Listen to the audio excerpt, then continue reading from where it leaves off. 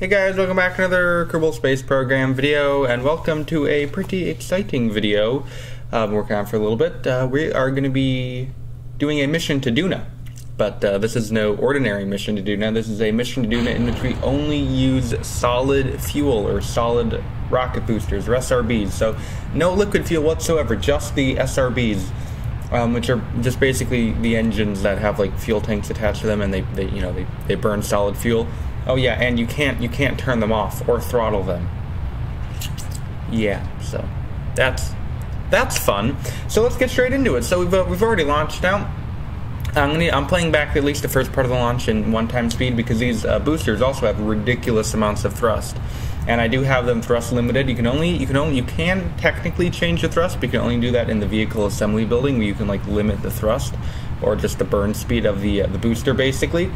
So that's what we did. And basically what we're looking at for this bottom stage is a set of 5 Clydesdales.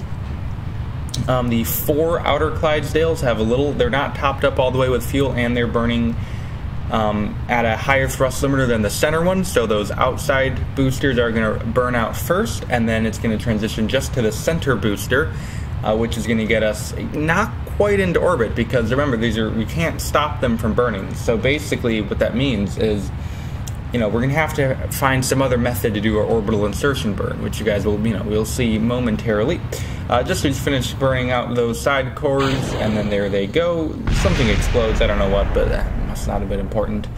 And now we'll go ahead and kick in the time lapse, and then just finishing up the burn to get, basically, since I can't control the burn, my app is just whatever it ends up being. So I believe it ended up being like 400 something.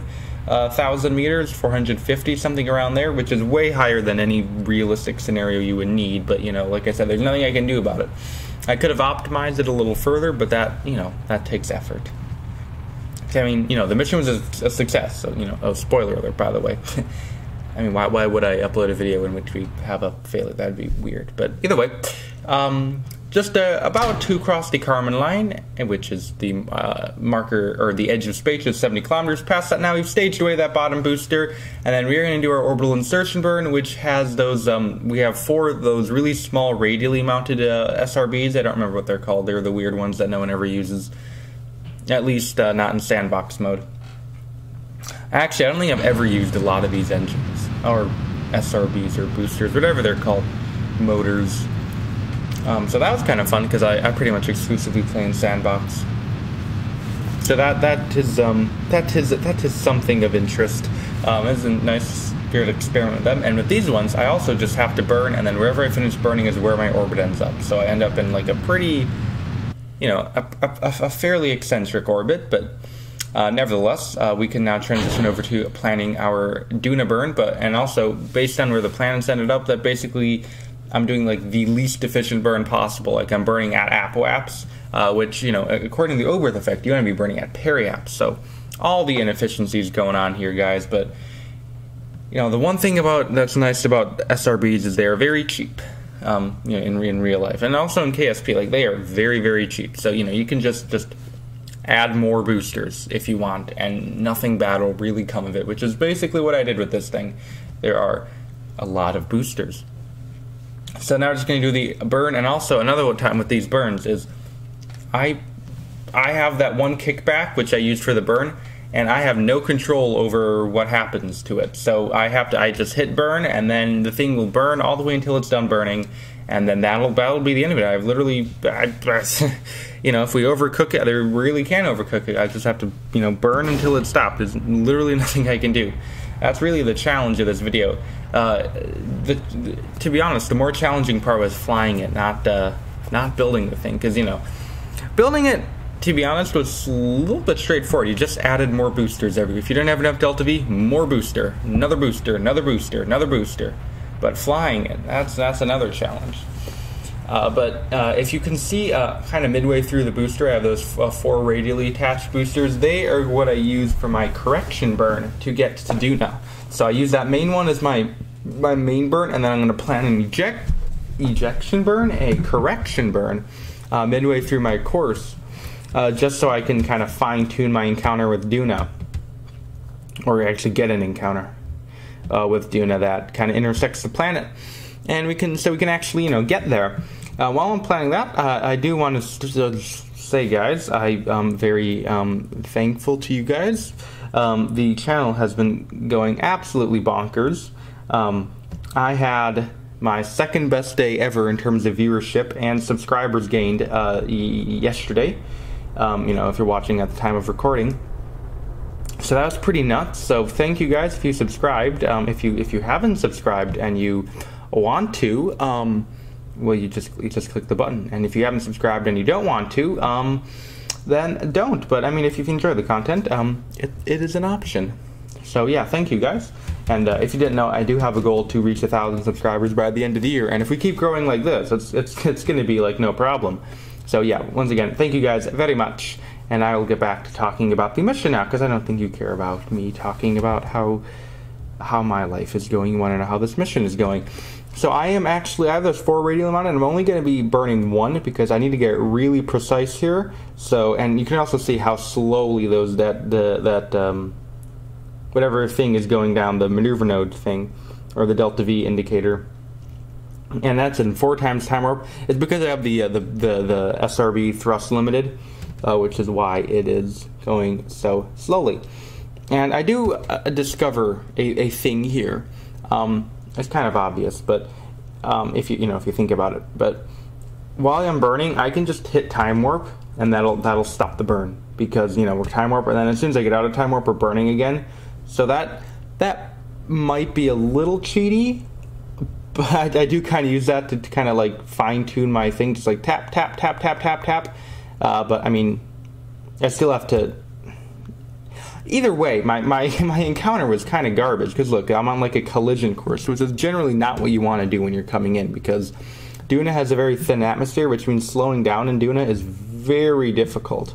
Especially because when I'm doing a parachute landing, it would be ridiculous to try and time a suicide burn like that. But yeah, parachutes are really the only logical way to do it.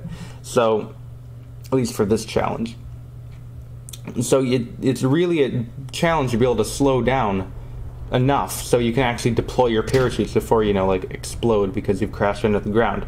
So what I basically have is some more radially mounted SRBs and air brakes to kind of do a slowing down maneuver. So those SRBs are going to slow us down at the top of the atmosphere, and then as the atmosphere gets a little bit thicker, the air brakes are going to slow us the rest of the way down, so we can hopefully deploy all, it is, I believe, 7 parachutes at the top. You can kind of see there by the command pod, right next to that weird pink square, which is a glitch. If you didn't know, I've gotten a few questions about that.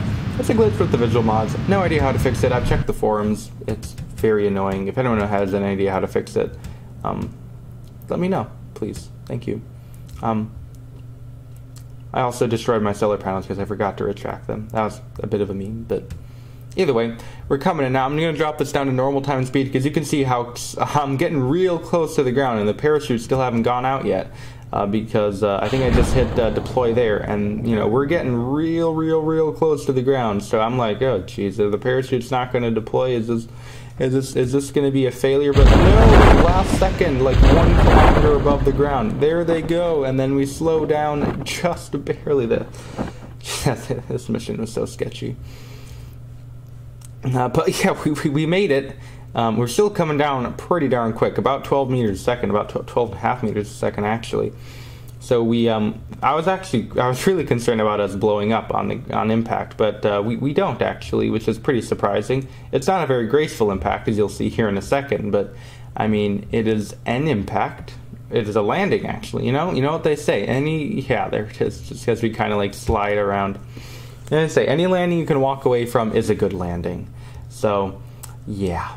Now we're just going to stage away those those boosters and air brakes because they are unnecessary, and we can get ready to do some surface activities that we actually can't do because all of the hatches are obstructed. If you haven't noticed, all our hatches are obstructed, and all the parachutes have been deployed. Keep that in mind. And now we're going up again because there's really nothing to do on this. We couldn't do anything, so I just figured, let's get going again. So I time warped out to a transfer window for the way back, and then I am just burning those 3 radially mounted SR. I've said radially mounted a lot of times. But yeah, we're burning those 3 radially mounted ones, and then I have that center one, which is I'm gonna use for my ejection burn out back to Kerbin. And that is just a horrible orbit. That's not even an orbit. It's bad, basically. It's just whatever I could get. So my interplanetary burn wound up like being 400 or 500 meters a second more than it needed to be, which is actually quite useful because the SRB that I have has like 1100 meters a second in delta V, so I kind of need to use pretty much all of that because, as we all know, those engines, when they start burning, they do not stop burning. So like if I used 500 meters a second of it, or 600 meters a second of it, and then what did I do? I just have it burning on the back of me, and I couldn't stop it, and then I'd go way past my... See, look at me making excuses for my just horrible piloting skills, and, you know... But this method worked. I know this is like a really weird method, and Duna looks green for some reason. That's a problem with the visual mods that I need to solve. But yeah, yeah, this is not a very efficient way of getting back at all. But it is a way that worked, and the way that worked is not always the best way, but it is a way. Someone says that. I don't know. Maybe that's... We're starting our burn. The plume looks really kind of stupid on that. That engine, it probably hasn't been updated in ages because that, you know, those are like the engines you first unlock. One of the first, I believe, in science and career mode. So you use it like once and then you're done because you've unlocked something better. But in our situation, it was the only small SRB that we could get. So now, you know, that it fulfilled our mission criteria, so I used it, and I do actually wound up having a little bit of extra fuel, and I needed, you know, get rid of that booster or that engine because, you know, we cannot be. So yeah, we just kind of, I hit stage and then I do like a quick maneuver and try and peel myself off. That's kind of why I had all those reaction wheels, so I can kind of do crap like that. Because, you know, if you can't time your burn, your fuel or your SRBs properly, then you will just do stupid methods. So now we're going to be doing our correction burn on our way back to Kerbin, which I have a pair of Sepatrons burning at very low thrust, limiting, or I have the thrust limiter pulled all the way back on them. I think it's to like 5% of their normal thrust. And then they're going to do our... correction burn, which is going to get us back to Kerbin, and these are mounted to docking, or not to docking ports, to decouplers rather. So when I'm done with them, like, I don't have to like do some weird peel off maneuver. I can just hit stage and then they go away. Much more elegant method than the previous, but I do use a little cheaty thing. In hindsight, I probably shouldn't have. It's a little cheaty, like the hitting the time warp thing. But I mean, also my encounter is also really garbage again. So, and there they go. Yeah, we are just heading straight down towards the planet, which is not advised. Yeah, I'm gonna go with not advised. I was actually really concerned that we were just gonna explode on re-entry, like something was going to overheat. Like, I wasn't concerned with the heat shield running out of a blader, because the heat shield will never run out of a blader. You can like drop it into the sun and it won't have enough. It will run out of a blader. That is not exactly true, but you know, hyperbole, right? So coming in now, I'm going to stage away pretty much it's just those reaction wheels, and then just going to face retrograde, and then hope that we do not explode, or we, you know, because look how steep that is, and we're coming from an inner planet. Yeah, the not recommended procedure. So there we go, just hit the atmosphere now, and then we're just going to start to get some of the plasma buildup. We're actually fairly close to the KSP, which is kind of interesting.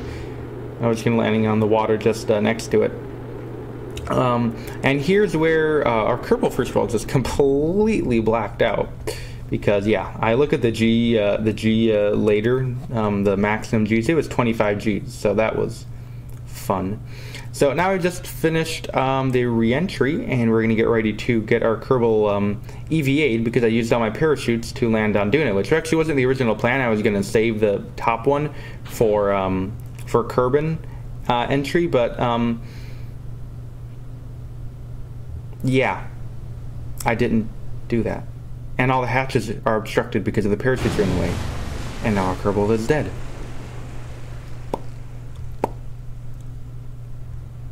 That's interesting. Yeah. So, I probably should have been a little more careful with my parachute placement. It's food for thought. Black screen. Yeah. Black screen. We all like black screens, don't we, guys? Okay. Yeah. Thank you for watching. This is the end of the video. Yeah. Thank you for watching. We'll see you next time. Please rate or comment to this video. Once again, thank you for watching. We will see you next time. And bye.